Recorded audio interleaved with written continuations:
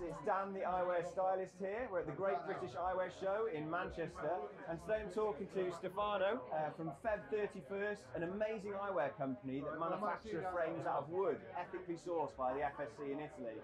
Hi Stefano, how are you today? Nice to meet you. Good. Very good. Great. Nice Thank to meet you. Thank you. So tell me, why did you set up your company, Feb31st? Okay, there is not a particular reason why we set up. It's like when you meet the lady of your life. Yeah? It just happened. So I have a partner. Yeah. He got the idea of making wooden eyewear. I come from an entrepreneur family working with wood. Mm-hmm. So we considered the idea. It took 2 years of R&D to develop something that had a sense. Yeah. And then at that point we set up the company. So it was basically two different people meeting kind of by chance, sharing the ideas. I say, I can do this, I have this idea, let's do it. Let's try to do it together. Yeah, so you were just there with your friend, you had this idea, let's create a range of wooden I say, I got this idea about wooden eyewear, and I say, well, it may work, we have probably some bottlenecks, some rigidities. Yeah. We've been working on that, as I said, a couple of years of R&D, so test and, and then when we were happy about the product, we started officially the company. 2011. 2011, so we're going 11 years now. We are finished the primary school, starting the university now. Now you're starting a job. Yeah.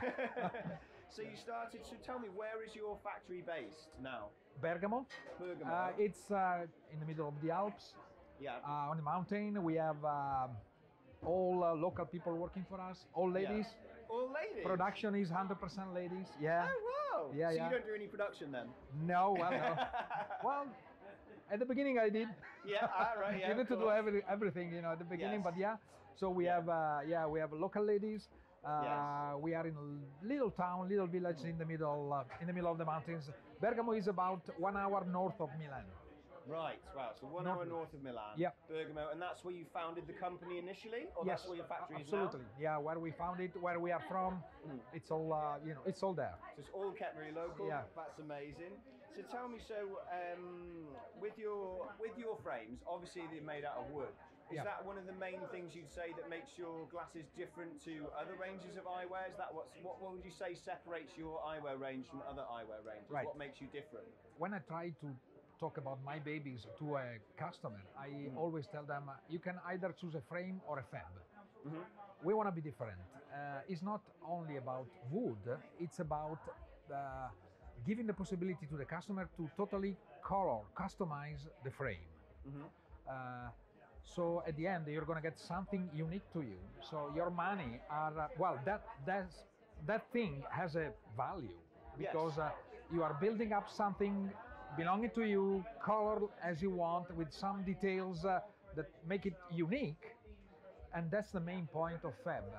Right. So making bespoke eyewear and make it individual to them. Exactly. So rather than you just picking up a frame and someone else can pick up that frame. Exactly. The fact with the Feb31st is, if I'm right, you can literally customize every aspect of the frame. Yes, exactly. Whether it's different color top, bottom, different colors of the sides through there. Yep. And then so once you have a frame, it's an individual frame to you. It's yours. It's totally yours, and there's nothing like that everyone else. No. And wood help us to make this possible easily, because that would be complicated with metal, with acetate, because our frame is made out of 13 layers of wood glued together. We can play with the colors with them, and so wood helped us to be able to offer this situation. So you can either buy a frame or you can choose a fab. A fab. And Feb31st, tell me, where does the name Feb31st come from? Well, because you know, it's our frames are light, are natural. You know, it's yeah. When you wear them, you get into a different dimension. Yes. So we were forced to add one day to the calendar. You know. Right. It's a different dimension, yeah. You're forced to add an extra day onto the calendar, or 3 days, I suppose. Well, Feb 31st sounds good. Yeah. Feb 29th, you know, that's once every 4 years. Yeah. Feb 30th, it's a little bit harsh for Italians. So. Yes. That's amazing. Yeah. So tell me, so a few questions that I have is like, so when you say them frames are made of wood, do you know what type of wood they're made from and why they're made from that type of wood and not other types of wood? Right. They're made out of the poplar family. Poplar family. So white. Yes. Easy to be dyed, to be colored. So it's white, so it's easy to be dyed. Yeah. Fast grow. Grows so fast, yeah. You can get it out of, well, we don't cut forest. We cut, I don't know the English word for that, but it's well managed logs, trees. So you cut them, they fast grow, and you cut them again. So it's all certified wood that is coming from well managed forest. So sustainably sourced, exactly. basically, is Absolutely. what we're saying. So they're kind of like, they'll make Absolutely. sure they don't overproduce, they're not cutting it down too much, that's going to affect the world. Yeah. And I think, there's an accreditation for that, yeah. isn't there? Is it called the FSC, Forest Stewardship Council, which is a worldwide organization that guarantees that all the wood used is well managed. So it's cut, and you give time of the tree to grow up again. So it's very coming from plantation more than forest and trees. You know, so it's that's important. You know, it's all about sustainability. Wood is a richness, is a raw material. We cannot just cut it and that's it. It's something we need to absolutely manage it. I was going to say, because people are becoming very conscious now about them being sustainable, thinking about the world, and you could easily think wood, oh, we're chopping down trees, you know, that's not what we want to do. No, that's not what we are doing. So that's very important to get across to people, isn't it? Because that's something people could think.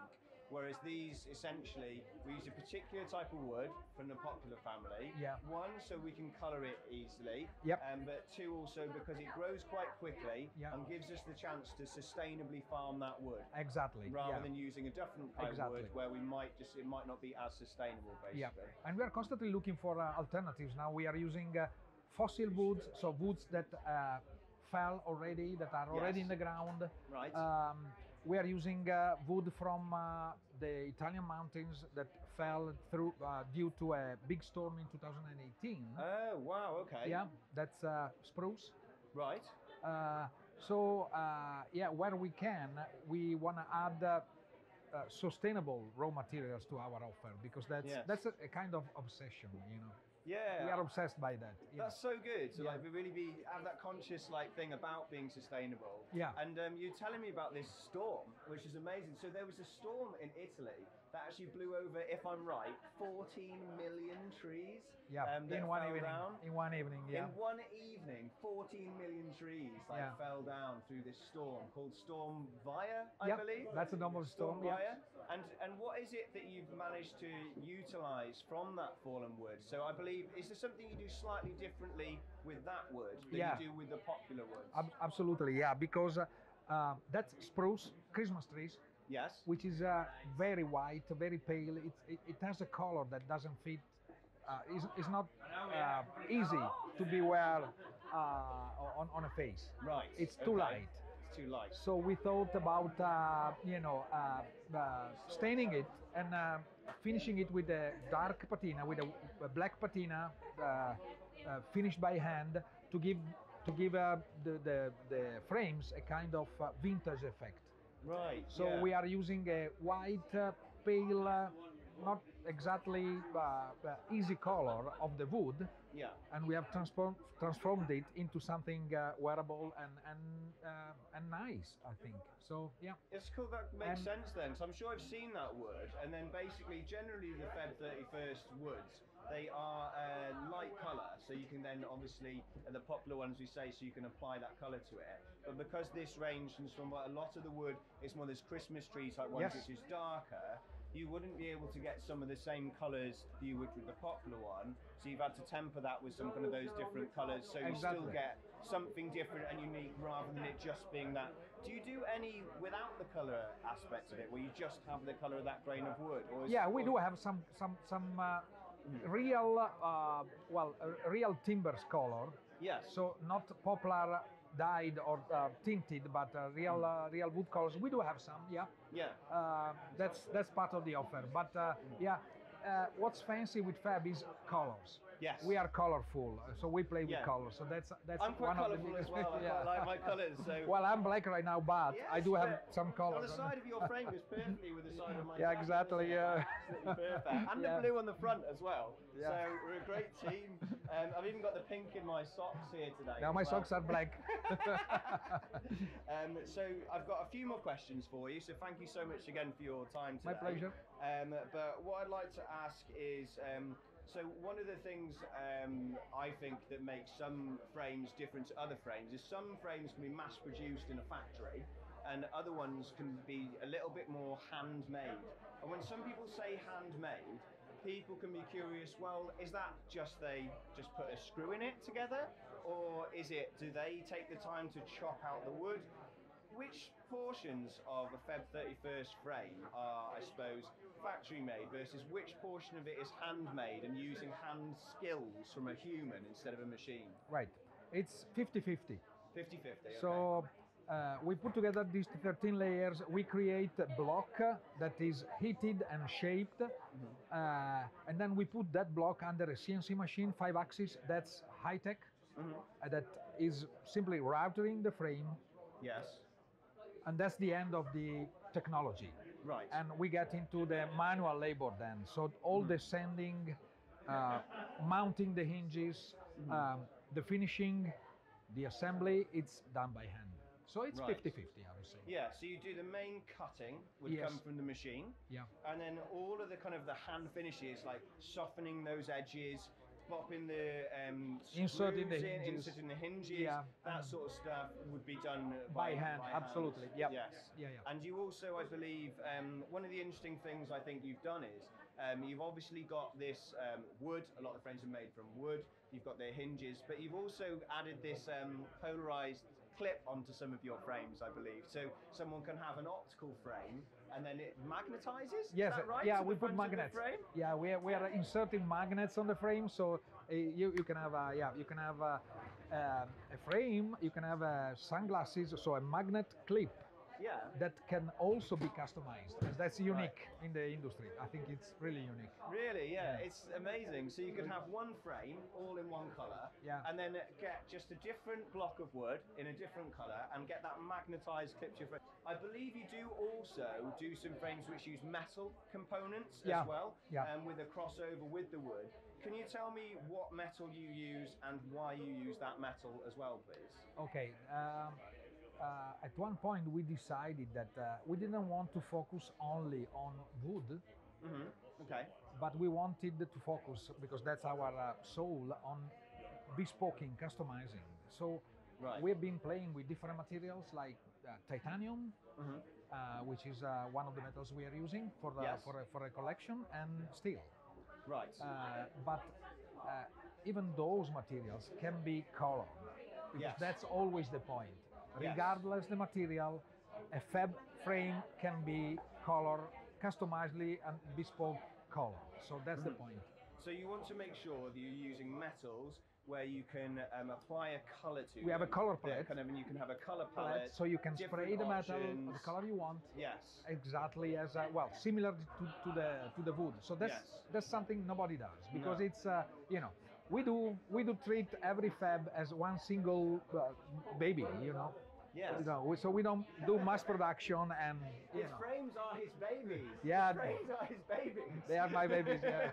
That's amazing. Yeah. And so tell me also, so obviously we know wood, and we're using this poplar wood, so it's sustainable. Are there any challenges when you're introducing the metal element of things to keep the range sustainable in a sense? Are there any challenges around that, or is it quite easy to source these titaniums and stainless steels in such a way? Because I suppose is the metal recyclable or something? Well, I think the only decision we took there right now is to source this stuff from where we are, Italy. Zero, yes. we say 0 kilometers. So we are not going to find some fancy, exotic suppliers where we don't know what they use, what kind of finish they use. So it's all made in Italy. So your titanium and your stainless steel both come from within Italy? Yeah. The supplier is from Italy. Yeah. That's amazing. Yeah. So I always find a lot of suppliers will kind of source frames from abroad. A lot of people get their titanium from Japan, for example. Right. Yeah. Stainless steel, I don't know, maybe Germany or something. Well, we do have a lot of stainless steel in Italy, but yeah, yes. It's a decision. Normally, you will go to China, you will go to some places to see something, to find something less expensive. That's our decision. I must say, Daniel, that 85% of our production is wood.